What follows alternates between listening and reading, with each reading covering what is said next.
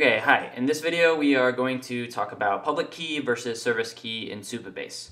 So the public key is basically the code you put in your front end.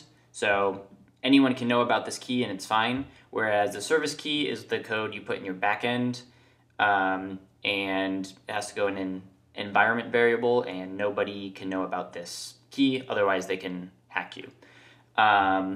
Okay, so yeah, other names for this public key, client key, anonymous, public anonymous, and the backend key, service, secret, server. So this is the more traditional way to do things, this service key or backend key.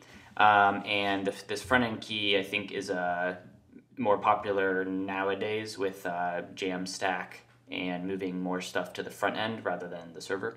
But anyway, oh, and public key, the reason it works is because you have row-level security policies that you create so that people can only access their own data, basically, or whatever you allow them access to.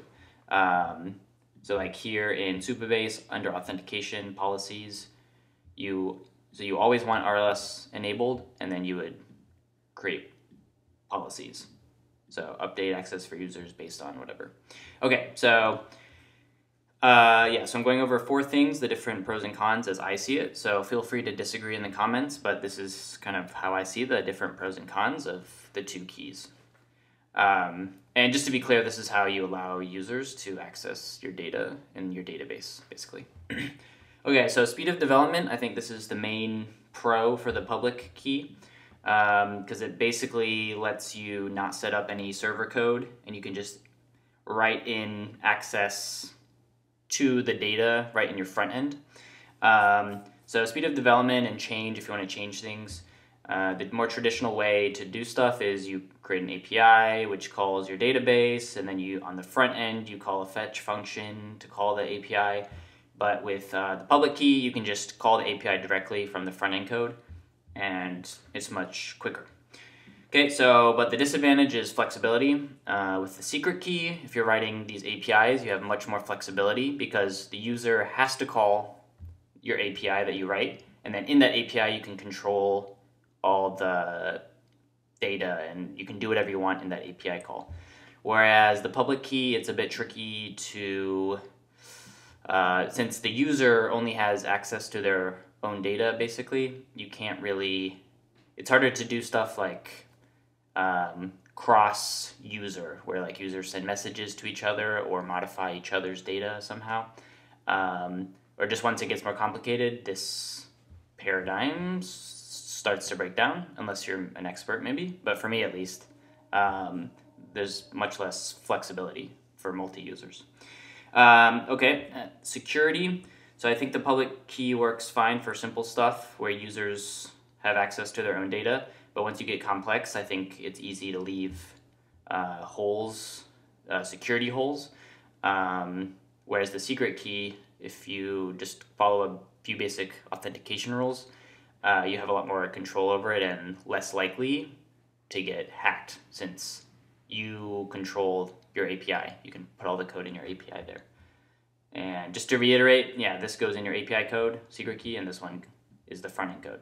So basically, with the public key, just a little side note, you're allowing the user to have full control over their own data in some ways. And it's easier for them to modify their own data versus if you force them to call your API. Okay, and then performance, I don't know what you all think, but I think it sort of depends on where the user's located, where your backend code is located, and where the data, your Supabase data, is located. So usually they might both be in Virginia. A lot of services and databases are there. So if you have users in the US, it maybe isn't that big of a deal, I don't know. The public key is you don't need a server, at least you don't need your own server, so in that way it could be quicker, but some people might have trouble. Like, it might be easier for the user to hit your server and then the server and data interacts rather than going directly to the data. It might take longer. So I think this kind of depends, and you'd have to play around with it. Okay, so this is, in my mind, when to use. So you can use both keys in your app, and you should probably use both keys in your app. at some point if it's a more complicated app. But the public key you can use when a user owns all their data. So it's more single player game type thing or website. So like a to-do app, I just create my to-dos, I delete them. It's just my to-dos. I'm not commenting on other people's to-dos, or like I'm not sharing stuff for other people to look at or whatever. It's just my data. I control all of it. The app is built for me, the user, to just, yeah. Or like in Google Drive, this is just my thing that I made. I can delete it. I'm not trying to, it's just single player. I'm not hacking anyone. I just have access to my own data.